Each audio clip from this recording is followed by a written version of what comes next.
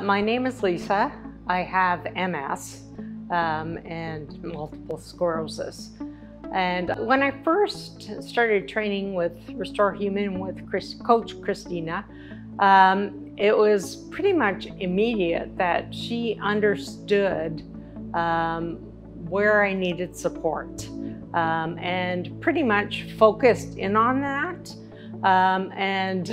It started with doing really small steps, and that was a huge challenge. Like that was, well, scary for me, but able to do it with her support. And then we graduated to adding more and more steps, increasing the height until I was really comfortable doing regular step-ups on the step-up box.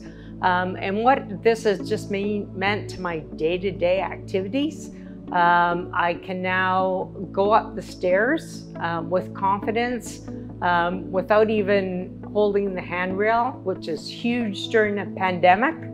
I can go up the stairs with carrying a cup of tea even.